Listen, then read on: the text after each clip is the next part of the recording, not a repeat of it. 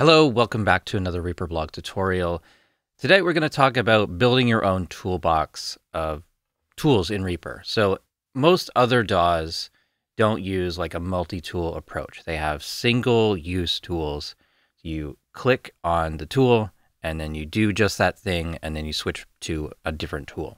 Reaper doesn't really do that. Personally, I love that about it, but there are situations where a dedicated tool just saves some clicks and it just makes things easier in some situations. So what we're going to do is set up kind of as many different tools as I can think of to create a toolbox of these single-use types of tools. Let's go. So we're doing this today specifically because Bixie Docs has asked me in my most recent video, and it's easily done, but I realized that it's probably something I haven't talked about enough, and I don't think a lot of people know about this topic. I think this will also be a good overview of creating toolbars and working with the action list and things like that. We're going to go to the menu editor, and that's in the Options menu. Options, Customize Menus Toolbars. That brings up this window. And in my case, I have toolbar 7 as an unused toolbar. So we're going to customize this one. You can use floating toolbar 1 if that one's available. For me, toolbar 7 is the first unused one. And if we want to see toolbar 7 as we're working on it, let's open that up. So we just right click on the main toolbar, go to Open Toolbar, toolbars 1 through 32, and then select toolbar 7. And there's our toolbar.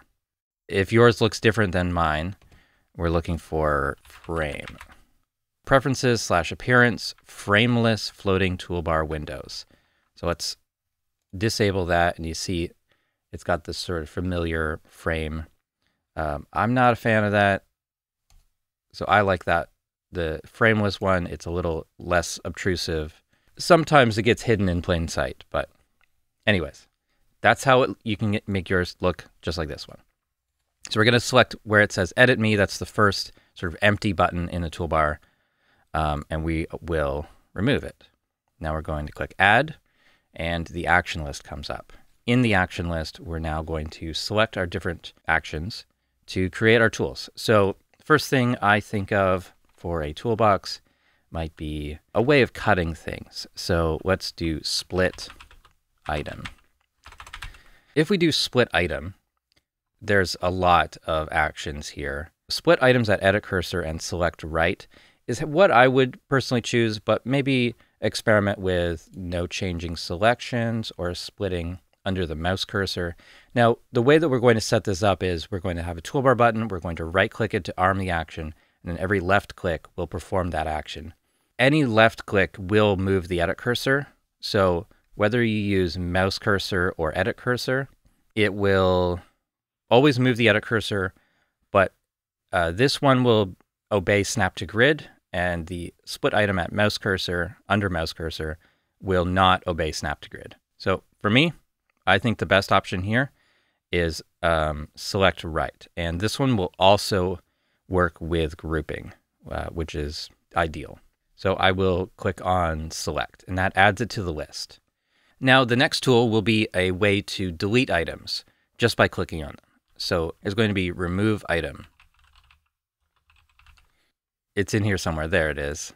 Item, remove items. So again, click on select. Now, how about muting items? Sometimes you don't want to completely delete the item from your timeline, but you might want to mute selected items or items as you click on them. So let's do mute item. And I think we need to add properties. There it is. Toggle mute will be the next one. So click on add.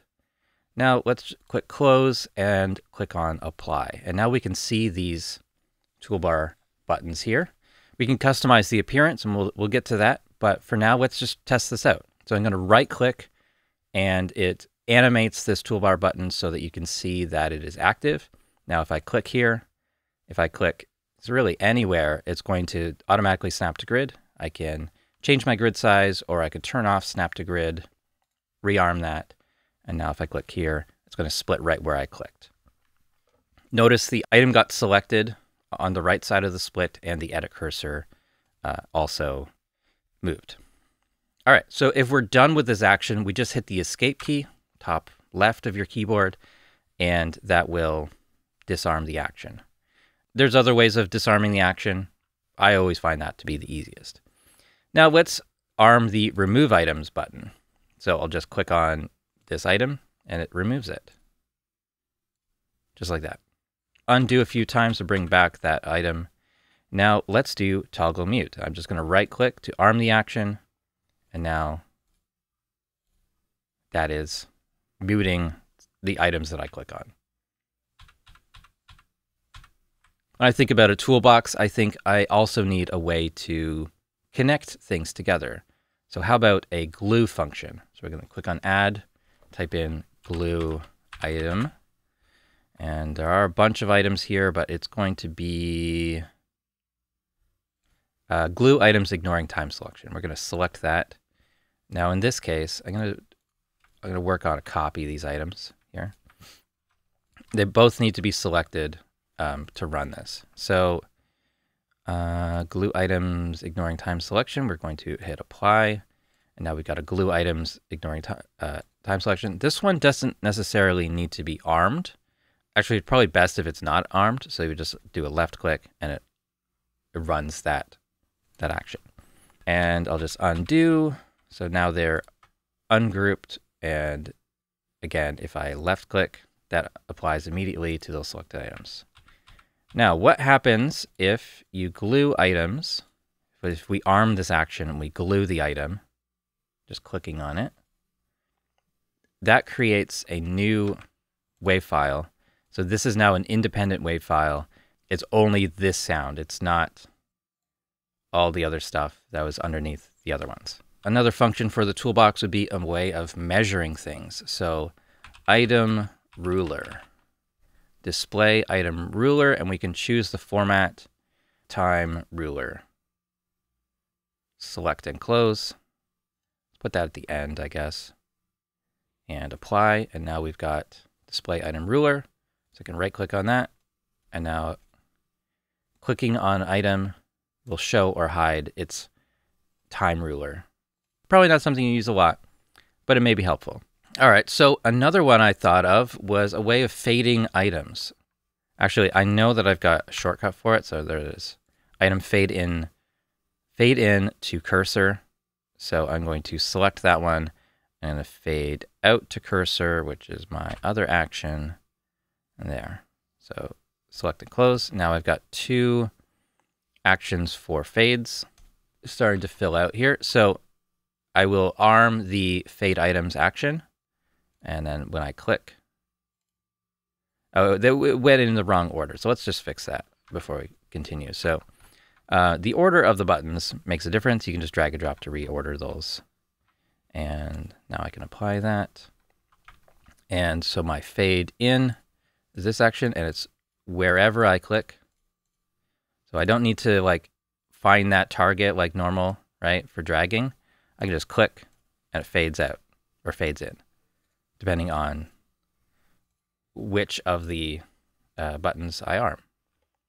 So if you're doing a bunch of items and you're only doing fade outs, that can be a very efficient way of doing it. One more that I thought of, which you might find helpful, is the zoom tool. Now the zoom tool is going to be an SWS function. And this is another one that you just left click and it will automatically use that function. SWS zoom tool marquee. So select and close. So I'm going to hit apply, and that zoom tool is active. I can just left click the zoom tool and the edit cursor changes. And if I make a selection, it's going to zoom my screen to that selection. Let's zoom out of my screen capture. And you see it fills the entire screen. Now, if I click that button again, the cursor changes again, and it's got now a minus sign, and just a click anywhere will return to the previous zoom level. So that can be pretty helpful, right? So we can instantly undo the zoom, or I can make a selection again and it zooms in even further. Now let's think about customizing some of these. To add icons to these, we just double click, and then we get the icon picker. may not be an icon for every function here. A lot of them will have a function. The one I clicked on was the zoom tool, so we're going to look for a magnifying glass, even the word zoom, and sure. We can keep this window open, by the way, and double click on the next one, and now we can do ruler. Oh, there's no ruler. I think we just have to do a text label there. Fade. There's a couple different item options for fade, but none of them are really good for me. So again, glue items. I'm sure there's a glue toolbar item. Let's double click on mute. And there is a mute on off icon. Remove items. Oh yeah, double click that. Remove, we'll look for eraser. There's an eraser. And split items. Split can be like a razor blade, or it can be, type in split, will show a few things like the split icon. But looking through here, there's also like a knife, like a scalpel. Let's do the razor blade. All right, and when we're done, we can close this window, click apply. Now those buttons are customized with different icons. Now for the other ones that don't really fit with, or don't have an icon created for it yet, we can right click, we can choose set tooltip text icon. Now in this window, we have the new name for it. So originally it shows sort of a shortened form of the original text, say item ruler is the new name, and the mode text icon with default tooltip. And then click OK and apply. And now it says item ruler. If you don't like that armed toolbar button animation, you can check this box and then they will not animate. So going to the split tool, it will just change color, goes to red, or sort of inverts the colors. I kind of like the animation. It makes it a little clearer. I think it draws attention to itself, and I'm less likely to make a mistake with that one. Some of the actions you choose, which have toggle states, you can choose a different function for that. I've got mine set to do not animate. Let's do animate if toggle state enabled. So again, apply that. And now you can see that that's enabled.